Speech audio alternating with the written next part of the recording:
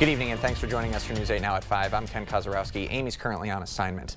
Investigators say 53-year-old Teresa Finico initially denied she did anything wrong until detectives told her she was caught on camera spending extra time in an exam room with an inmate. And the two could be seen in close contact and possibly kissing.